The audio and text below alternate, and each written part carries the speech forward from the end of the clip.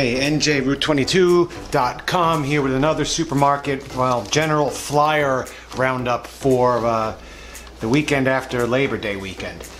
We're going to go real quick here. If you have a job lot near you, you should become an insider because they often have these deals where you buy something. Like, I bought some like rubber gloves the other day, and they gave you the equal amount of money and a free gift card. It's like getting them for free. They often have very useful things, but not all of it's high quality. Next, unclaimed freight, a big scam. We don't like this racket. Somerville Home Center. Not going to go into it, but they apparently have. It looks like a pretty good deal on some DeWalt things. You should check out to see what Home Depot sells them for. $1.59 a piece, not bad. They're battery operated though. Battery operated blowers aren't as good as the gas ones. And also here we have IGA Bishops of White House, and also Pennington Market down south of 22. Again, we shop there because they're local and it's just interesting and convenient.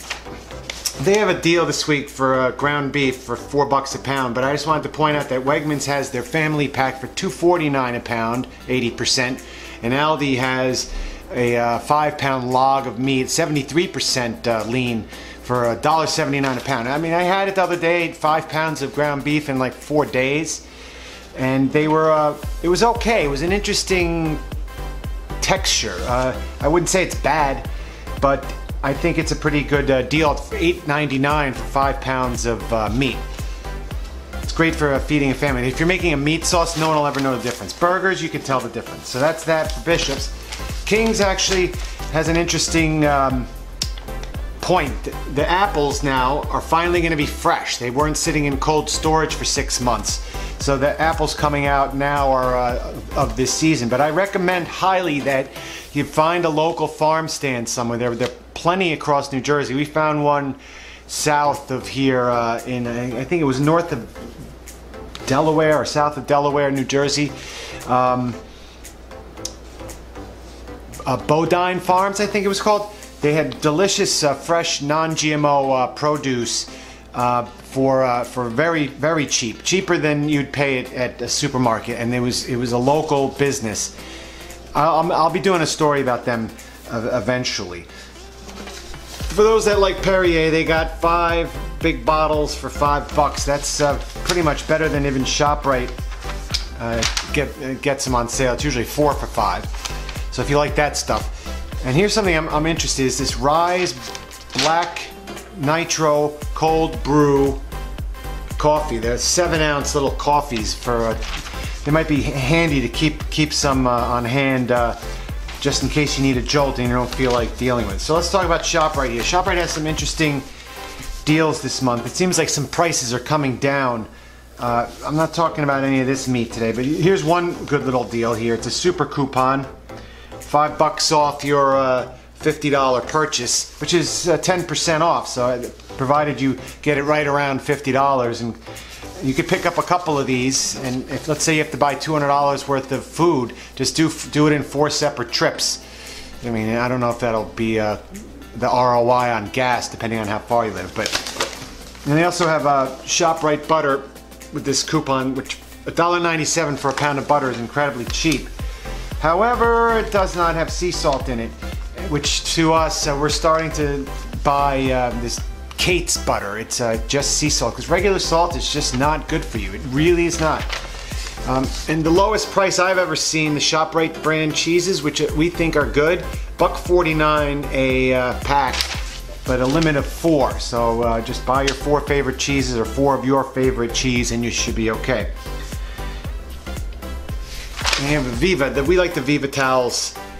I'm not sure what the cost per square foot is, but I'll do the math and decide whether it's worth buying.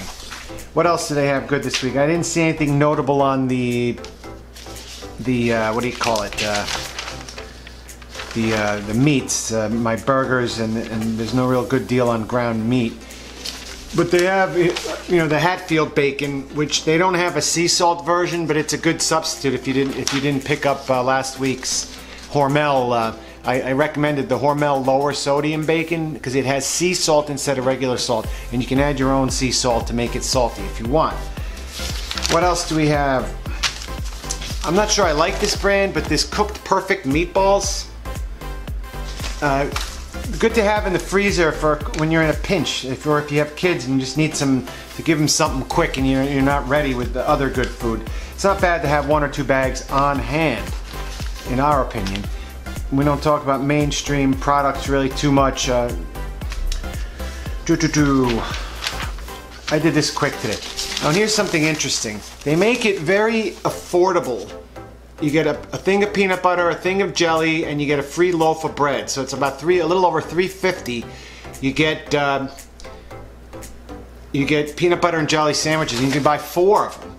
So for like 14 bucks, you can get 4 loaves of bread and 4 peanut butters and 4 jellies. It's really not a good sandwich. You shouldn't be eating white bread and jelly. I mean, those are carb machines, and I think your kids will be, not thankful when they get older and they realize that you poisoned them and killed their blood sugar when they were young. Try not to do that. You should look into it. You really should look into it. I recommend the book Sugar Blues. Sugar Blues will change your mind on sugar. And I think that's it for this week. I kind of blasted through all these flyers in a matter of 6 minutes. If I have anything else groundbreaking, but it seems like some of the prices are coming down, which is nice, and it's apple season, which is good. But shop local for the apples if you can. Have a good week.